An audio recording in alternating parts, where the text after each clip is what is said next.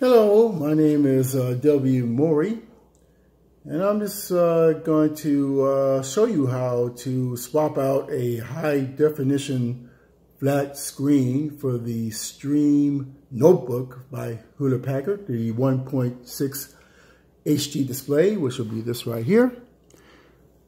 It's pretty easy to swap out. It's not that hard at all. What tools you're going to need to have? You're going to need to have a Phillips head screwdriver. I have my little Black & Decker right here. And also you're going to need to have what is called the flathead screwdriver, and also the jewelers or eyeglasses style screwdrivers. Now this right here is going to be a pretty simple task. How to swap these out is not hard at all. First of all, Hewlett Packard has different versions of how you can take their screens off and replace a flat screen. There are some that you have to unscrew down here and below, and you just unscrew it from that point. But there are others that have the whole face right here that you have to take off. Mine is the one that you have to take off completely. So what you're going to have to do on a situation like this is you're going to have to take a flathead screwdriver right here, and you're just going to have to pop this side right here off, like this.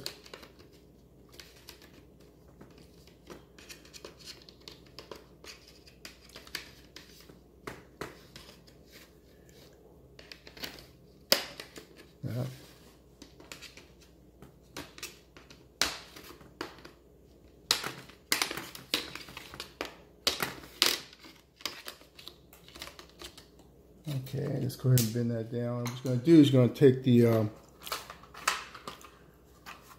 screwdriver right here.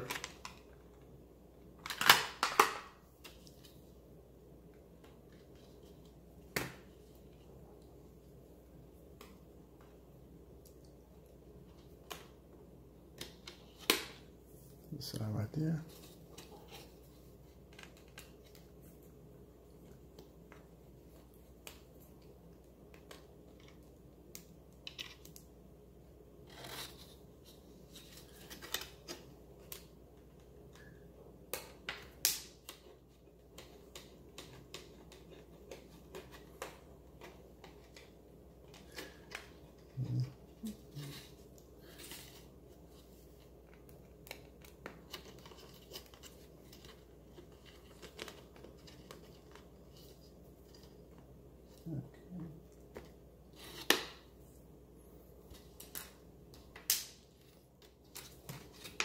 Okay, you gotta get the Phillips screwdriver right here, and you're gonna undo these little screws off right here.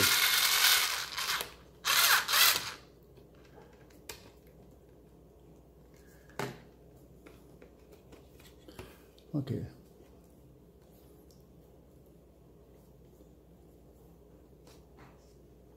Okay, you just pull that out right there, your flathead screen right there. And it should be a little tape right here. Interface, you just go ahead and unplug that. It should be taped on there. Let's go ahead and just peel it off. And just pull it off. There you have the old screen is off.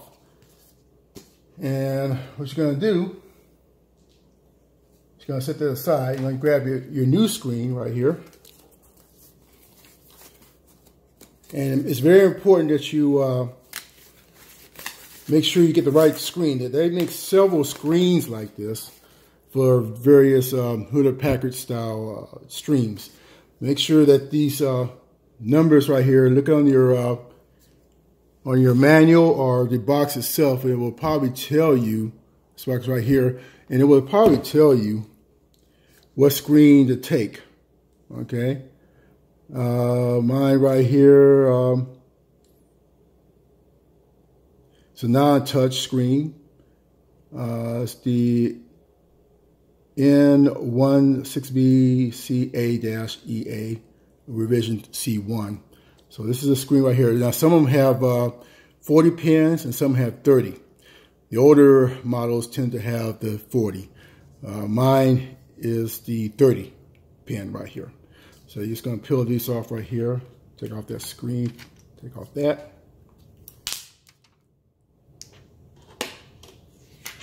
Set that aside. And you're just going to put it back in like you took it off. Right here. Plug it in.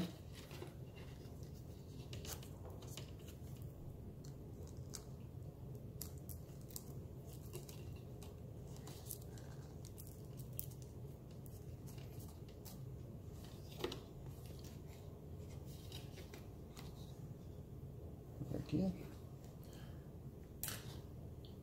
So make sure that's screwed in right. Okay.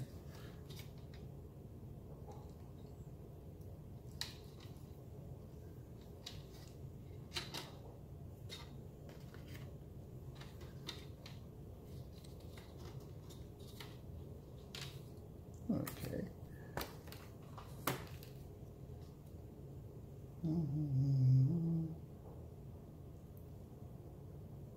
Okay.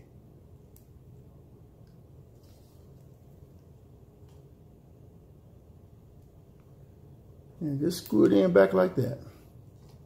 So one at a time.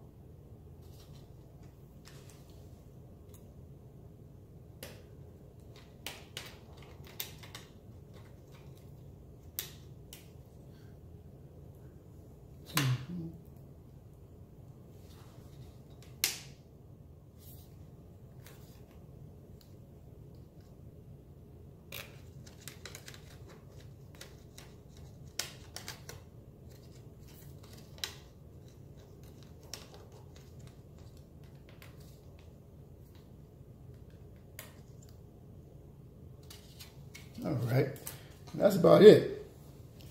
Make sure you saw two base screws here are screwed in. Okay, I had to loosen up a little bit, but just make sure yeah, it's pretty tight on there. And that's about it. You just go ahead and clip it back on, like so.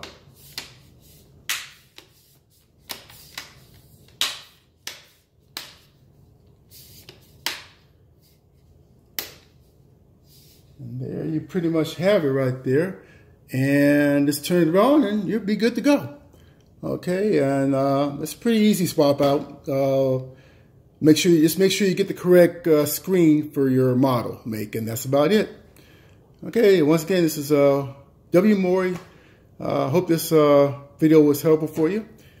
Please hit the like button if it was helpful. Subscribe if you like to. But anyway, thank you very much for your time. You have a pleasant day. Bye-bye.